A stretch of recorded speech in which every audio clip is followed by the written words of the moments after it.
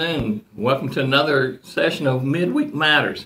You know, this quarter we've been looking at the epistles of John, and this past week the lesson was dealing with what a journey. And it made me stop and think about John. When John wrote these epistles, he was in his late ages. It was written around 90 A.D., so he was there at the beginning with Christ. And he's writing these in 90 A.D., so he had to be in his senior years. And it made me stop and think that, you know, this journey that we're on, we do go through stages. And how we accept those stages means a lot to those that see us, means a lot to ourselves. And then sometimes it's hard to accept the stages that we go through. Today's lesson, it says, imitate what is good. And this is taken out of the third epistle of John. And what's going on in this, we talked about the first church being attacked by false doctrine. The Gnostics saying that Jesus was a good man, but he wasn't the Son of God. Well, we're seeing John writing to one of the early church workers. His name was Gaius. In that first church, there were people. And the sad part about it is you're seeing the church being infiltrated. Satan knows where to attack. And this is what's happening. Gaius is trying to take care of, because they didn't have churches that, as we know it, they traveled from, the preachers traveled or ministers traveled from town to town, spreading the good news. What Gaius had done, Gaius basically had given hospitality to these traveling ministers, these disciples, as they came in. And Diotrephes, he basically was throwing people out of the church in the name of the church. So John sat down and wrote a letter to encourage. John, we see in his early years, he basically was a doer. And as he went through this journey of life, it went from being a doer to an encourager and to an advisor. And that's where it comes in with the third epistle. Key verse says, "Dear friend, do not imitate what is evil, but what is good. Anyone who does what is good is from God." It says John has his pen out again to write to his dear friend Gaius. He wrote to Gaius to bless him for his faithfulness and good works and to encourage him to continue to be a blessing. John did not want Gaius to be overwhelmed or influenced by the evil deeds of a self-centered man named Diotrephes, who was throwing people out of the church for welcoming and ministering to brothers who were visiting. John wrote to let Gaius know that he was fully aware of what Diotrephes had been up to and what he intended to rebuke and confront him on. On the other hand, John pointed to another brother, Demetrius, who was faithful and good. The strong message in this letter is one of both encouragement and caution. Imitate good and not evil. Now that is some practical advice. Ask the question here, it says, whom and what do you imitate? And I thought about that, and as I watch my grandkids and I watch my son grow up, you know, a child will imitate people that they come in contact with. Be it a musician, their favorite singer, their favorite actor, they have a tendency to imitate. And as I was reading John's letter, it made me stop and think that the way that we live, the actions that we show, the things that we say, we could influence others around us. Webster tells us that to imitate is to copy the way someone looks, acts, or sound. And I also looked up and made a statement earlier about John becoming an encourager. What does it mean to encourage? It says to give courage or hope to hope, to make feel more confident, to give help, to aid or promote one. Imitate is not a bad word. It is really quite simple. To imitate good is good. To imitate evil is bad. We are not having a discussion about a game here or some comedic impersonation. We are talking about following an example. It is about acting out what you learn from someone else. Be careful you become like the one you imitate.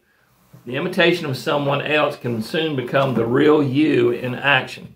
So again, Who do you imitate?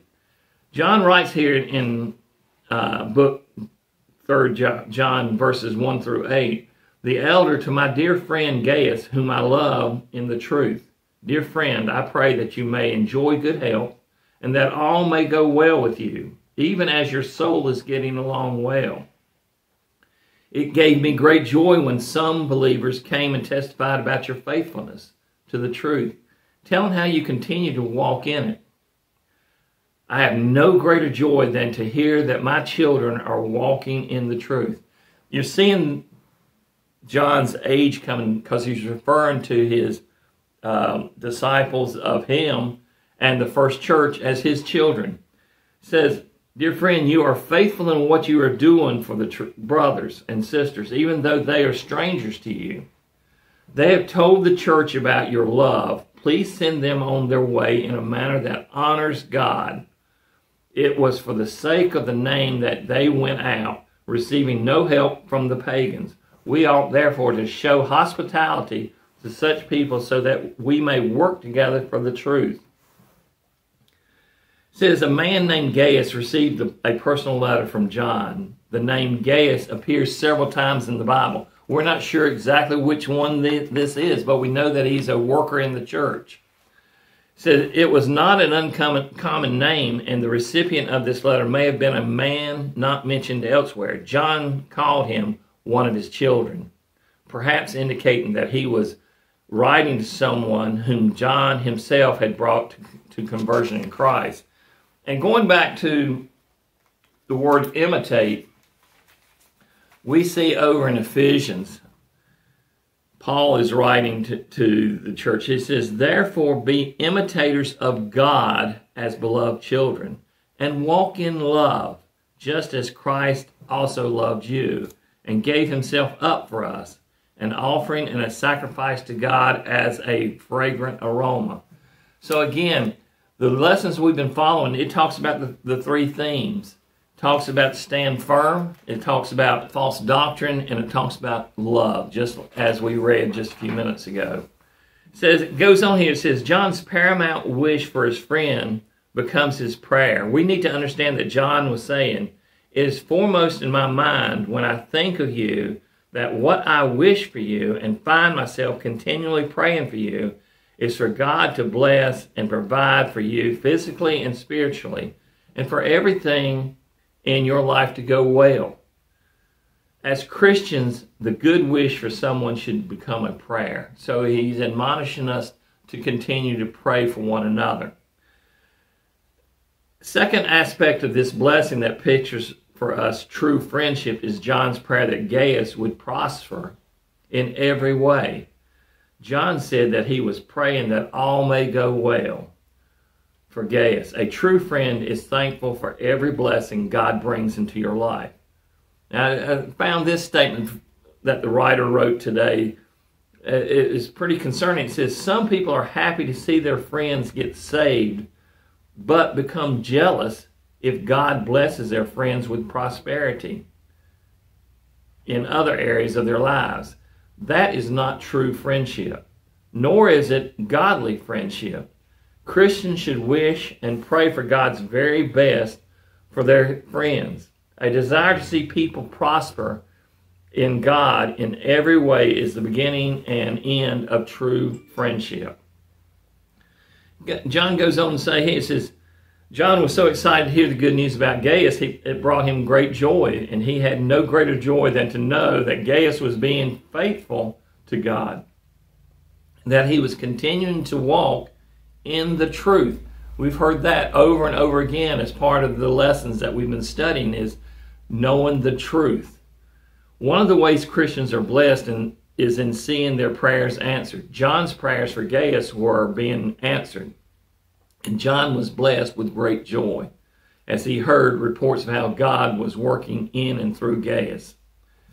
It says Christians are blessed when they bless.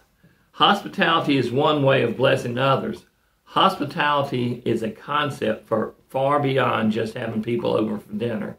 It is the posture and spirit of love and caring.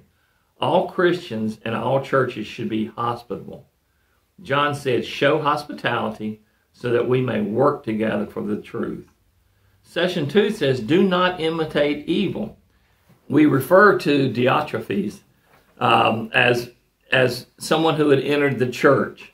It says, I wrote to the church, but Diotrephes, who loved to be first, will not welcome us. So when I come, I will call attention to what he is doing, spreading malicious nonsense about us. Now, again, this is happening in the church.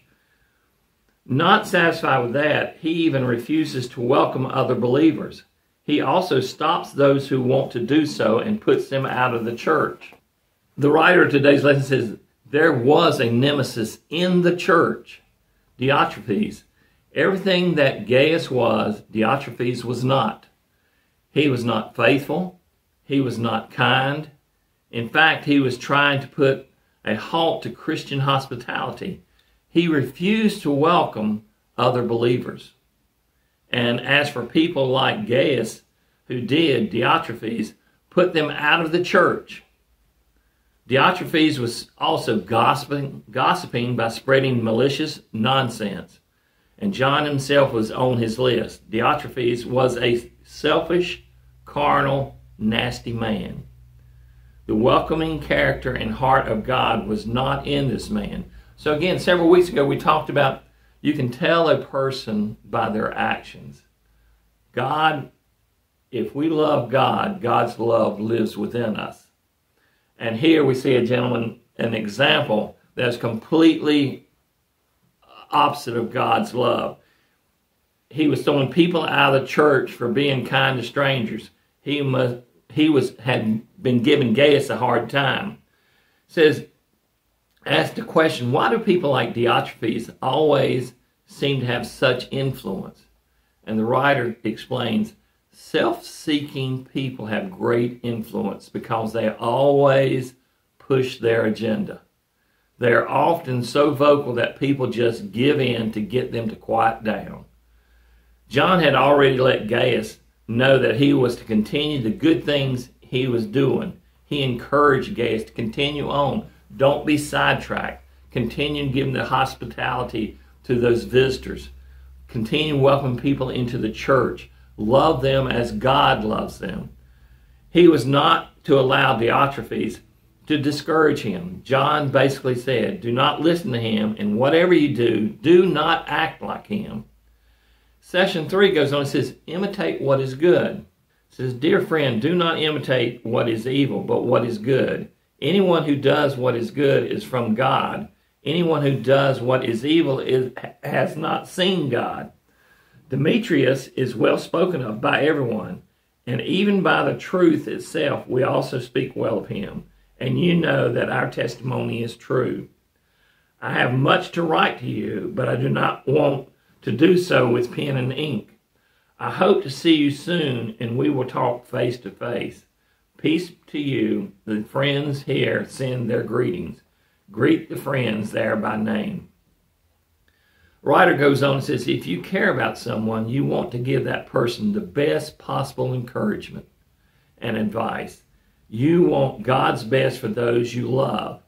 John gave his friend Gaius the best possible advice. The best advice ever and always is imitate, replicate, and pursue with all your heart, soul, mind, and strength the goodness of God. To imitate what is good should be the pursuit of every Christian. Diotrephes was seeing to it that he was the center of attention and getting his way. John did not want Gaius following Diotrephes' example, so John gave Gaius an example to follow. He wrote about Demetrius. Goes on and says, it really was not about Demetrius or Diotrephes. It was about how they behaved before God and people. A person is known by his or her deeds.